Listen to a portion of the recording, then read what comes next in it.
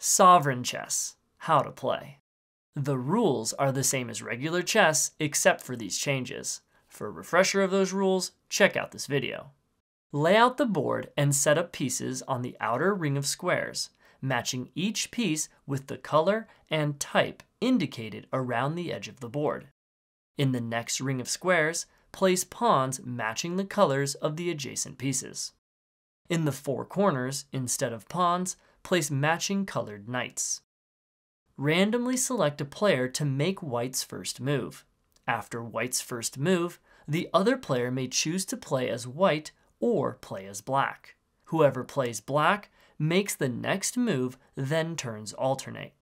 Queens, bishops, and rooks may not travel more than 8 squares in a single turn. Therefore, they may not check a king that is farther than 8 squares away.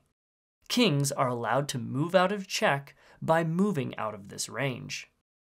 A piece may not end its turn on a square of its own color, but it may travel over a square of its own color.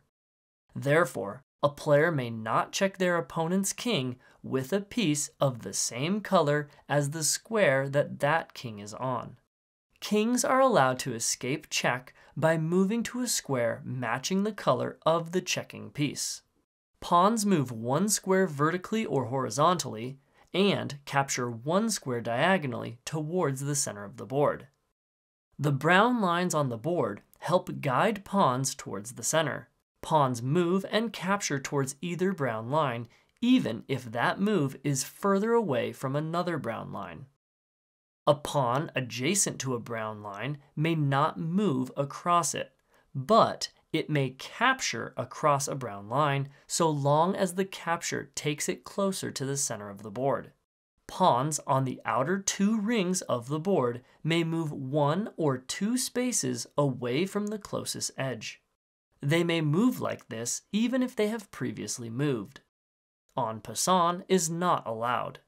When you move one of your pieces onto a square of another color, you then control all the pieces of that square's color and may move them so long as you have a piece on that square. Once the colored square is unoccupied, then you may not move those pieces until you occupy one of the matching color squares again. You are allowed to use your controlled colored pieces to control other colors. When you move a piece to a square that is the same color as your opponent's king, you do not gain control of their pieces. Pieces that are the same color as a player's king may never be controlled by their opponent. There are 2 squares of each color, but only one of those squares may be occupied at a time. When one square is occupied by any piece, whether a player controls it or not, then the other square of that color may not be occupied. You may only capture pieces of colors that your opponent controls. You may not capture any piece you control, nor pieces that are uncontrolled by either player. If you capture an opponent's piece that is on a colored square, you immediately take control of all pieces of that square's color. You may escape check from a colored piece by capturing the matching colored square your opponent controls, giving you control of those pieces instead.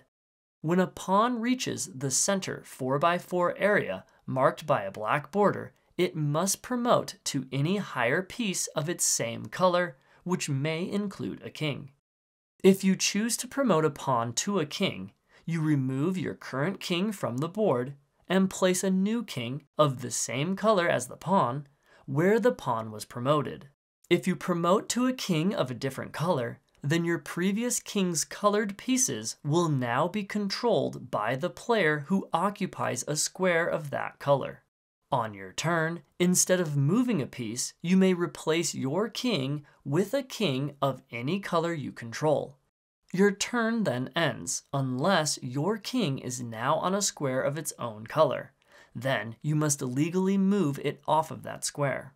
You are allowed to promote to a king or change your king's color to get out of check.